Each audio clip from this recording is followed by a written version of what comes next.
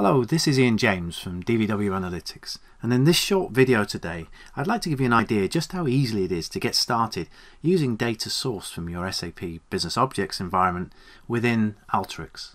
So let's start with a little bit of the technical side. There are two tools within the Alteryx Connector for SAP, one for reading BusinessObjects webbies and the other for universes, and they both rely on connectivity via the RESTful API that is supplied by BusinessObjects and gives access to the objects defined in your backend system. Okay, that's enough theory. Let's try and show you what it looks like in practice. First, we bring in an SAP logon tool, and this helps us get connected to our BusinessObjects system. We simply add the tool in and select from our list of systems the BusinessObjects system, and we can show that we're connected nicely to that system by pinging it here. So we continue now by bringing in the BusinessObjects universe tool. We drag it into the canvas, connect it to our logon tool, and you can see from the configuration now that in the basic tab the details we added in of our system have been passed through. If we go now to the parameters, we can search for the universe from our backend system. You can see they're listed here.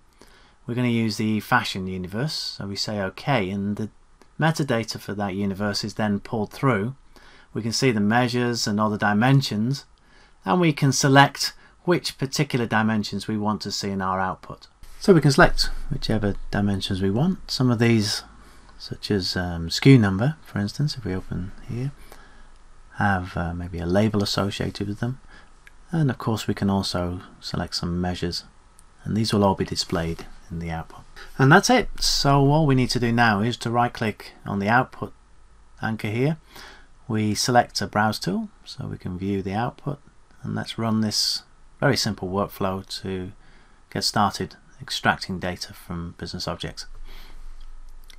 You see the data quickly comes back, and we can see if we view in the browse tool that it's nicely formatted in a table format and ready to use with other tools in Alteryx.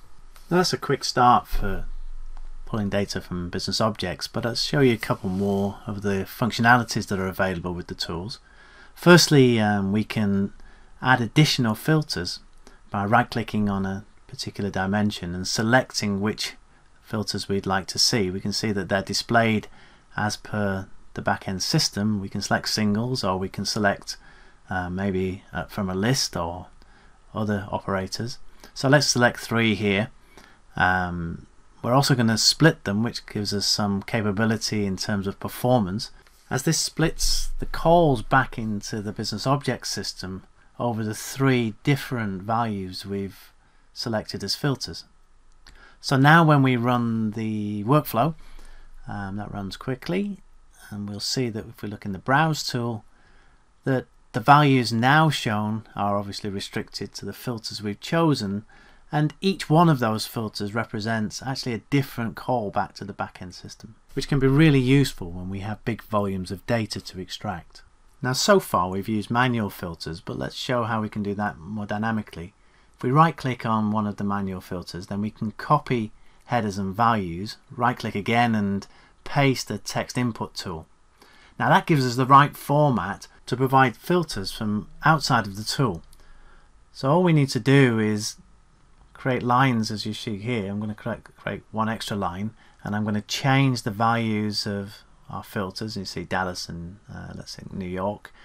Now these values, because they're formatted correctly with the right column headers, can be passed straight into the tool and can be used as a dynamic filter to override any other filters that are within the universe tool. You can see that those column headers correspond to the mappings shown here, and they've been automatically mapped for us. So we can just confirm that's OK and run our workflow again.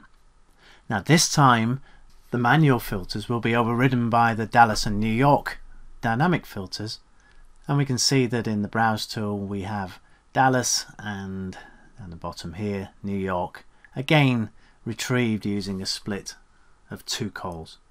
So that was the universe tool, but equally we could use the Webby tool to the same effect really. We can again connect it to the logon. We can search for our object, our Webby in this case, and when we pull back the Webby, we can see that the queries that are formed under that Webby can be selected. We choose query 4 here, the metadata is retrieved, and again we've got our dimensions which we can select, and our measures which will all be included in our output. We can also look in the Filters and Variables tab, and here we can see that any predefined filters are available. They have their default values first, but we can override them as we've done here using 2015. We also have a selection anchor as before. We won't use that now, but it's the same principle. And when we add a browse tool and run this, we can see that the data is pulled through. Not so many records here, just 183, but we can see in the browse tool here that again it's formatted nicely for us in a tabular form and ready to use with other Alteryx tools.